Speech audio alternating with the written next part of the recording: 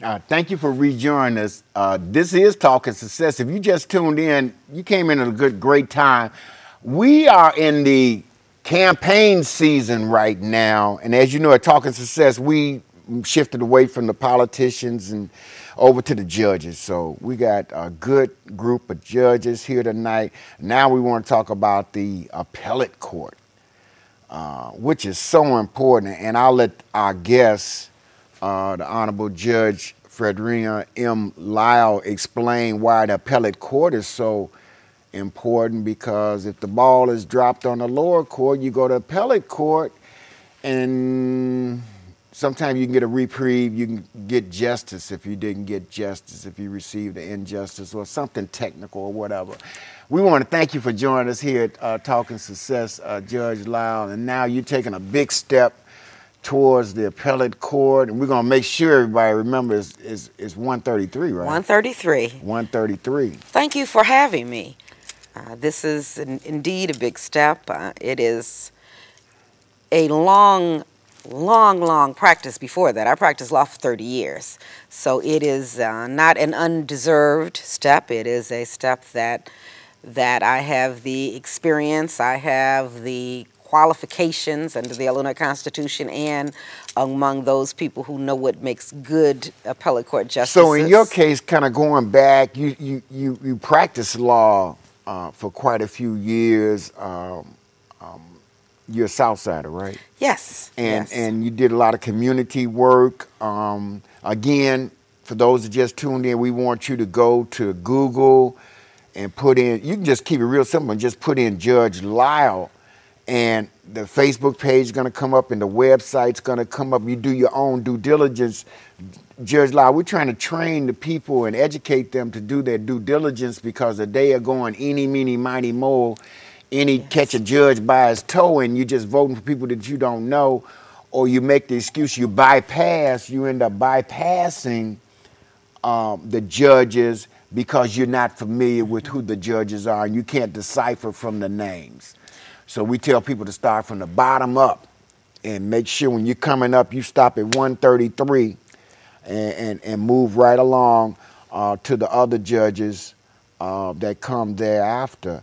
But it's real important for people to go and investigate. You practice law for over 30 years, and we know you also served as a public servant in the city council, and then was it true that the Illinois Supreme Court made a decision? Well, I practiced for the first 18 years and built a law firm, and I was on the Illinois Supreme Court Committee on Character and Fitness. I was on the Compensation Review Board. I was the president of the Cook County Bar Association, board member of the National Bar Association. I was on all sorts of committees designed to improve the quality of lawyering. Then I was appointed as alderman of the 6th Ward, where I served for 13 years. In 2011, I was appointed by the Illinois Supreme Court to become a circuit court judge, and I currently am assigned to the Elder Law Division and the traffic courts. The Constitution of Illinois defines the qualifications for the judges, for those that sit at the circuit court level, those that sit at the appellate court level, and the appeals court is the reviewing court. As you said correctly, if people don't feel that they've been given justice at the trial court level, they get another chance, and most of those appeals end with the appellate court. So it's the court of last resort for most people. Very few of those cases actually get to the next reviewing level, which would be the Illinois Supreme Court, and finally to the United States Supreme Court. I have been active in the community for all of those years. While I was alderman, not only did I serve as alderman and an attorney, but we had a deficit of services in the community, so I started a not-for-profit. And I ran a not-for-profit that serviced youth for 13 years, and we served over 9,000 young people over that period of time. So I've always been dedicated and committed to trying to improve the condition in our lives, in our community, and I think I've taken that with me when I went to the bench. I make sure that everyone that comes in my courtroom is given an opportunity to be heard fully. I make sure everyone is treated appropriately. I make sure everyone is respected, and I it's my job to see that justice is served every day, and that's why I want to go to the next level, to the appellate court, to make sure that justice is served on that level also. So what division are you working in now?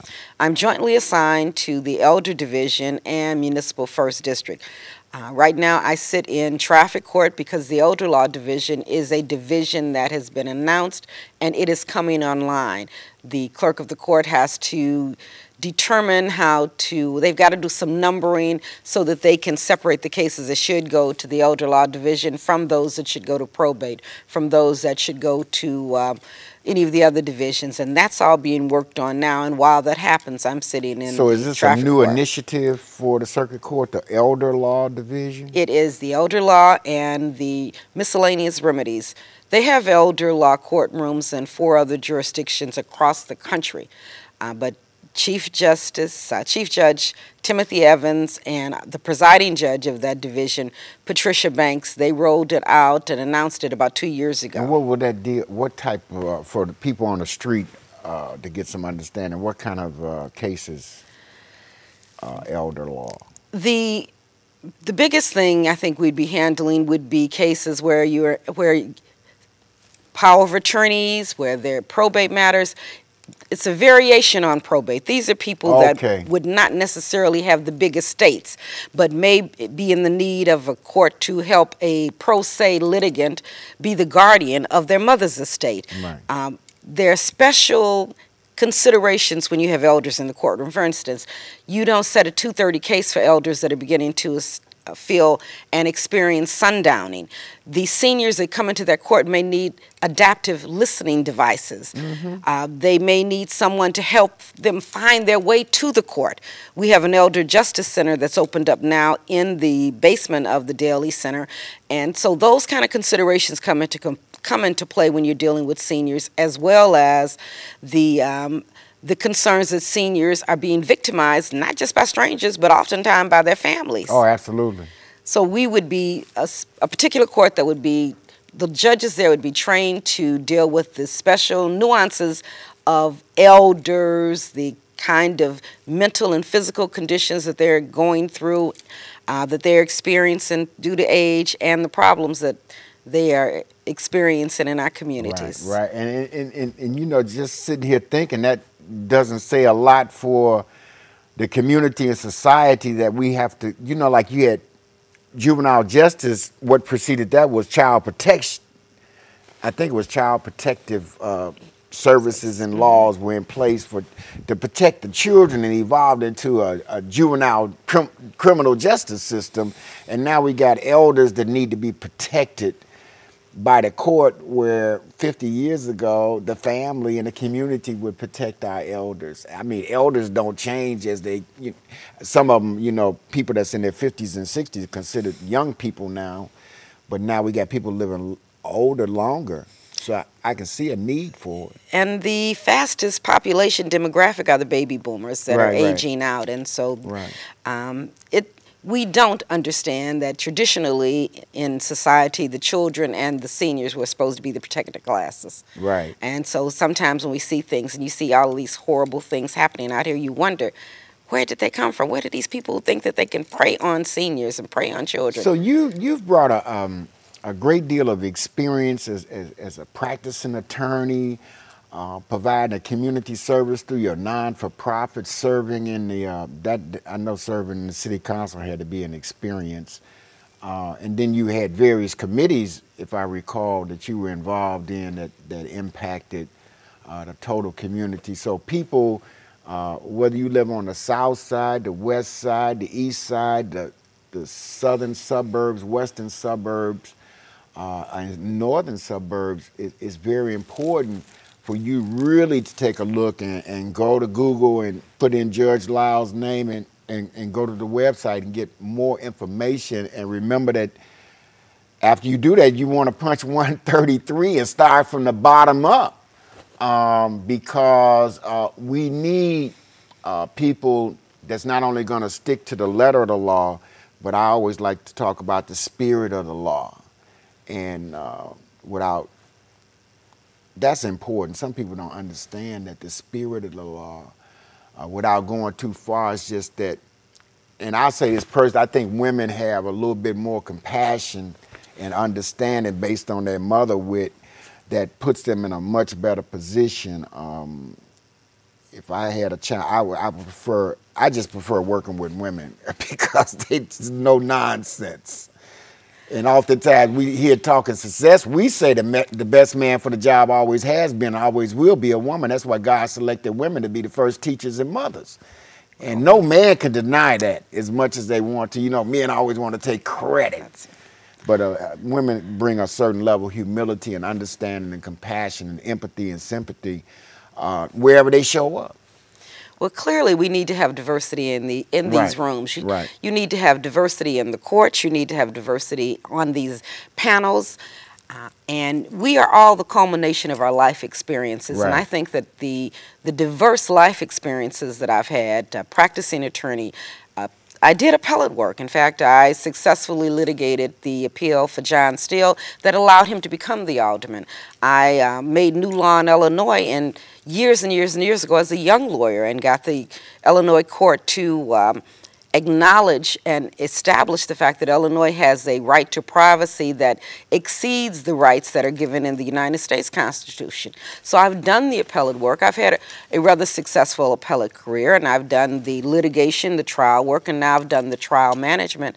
And all of that goes with me every day and would be a part of the analysis that we would take to the appellate court. And I think we need that diversity of opinion, diversity of race, diversity of gender, and in every room where laws being made, because we have a diverse community that we are setting laws for. Absolutely. And you mentioned John O. Steele, and I was just thinking, I thought it was great, you know, oh, you don't want to retire. And we had 5 judges down the bench in 2012, I believe, 5. And the Honorable John O. Steele decided to retire, which is left room for someone else to come. And now, you know, he's a predecessor, and now we got new people moving up. If he would have stayed there another 20 years, then that wouldn't have made room. It's only so many people that sit on the appellate court, right? There are 24 appellate court justices, and right now we have 5 African-American, 3 African-American women, actually, because Justice Mark Salone retired and Justice John O. Steele are both retired. Right. So it seemed like he wasn't on that. What is it, a 10-year? It's a 10-year term. 10-year term. It's a 10-year term. So. And when your term is up at 10 years, do you have to run again, or you be up for retention? You be up for retention. Okay, so it's a retention. Okay, well that's good. And we got a lot of young attorneys that are becoming young judges. And we want them because many times by the time that the different associations that decide who should get on, by the time that they find an African-American candidate's qualified, you're almost at the end of your career. Right. Well, we want to thank you for coming to Talk Success. Next time we see you, we want to be able to say, there goes Justice Lyle. We will. It will no longer be judge, it'll be justice. And all they have to do is punch 133. Okay. Thank you for coming out. Thank you so much for having us and doing this service.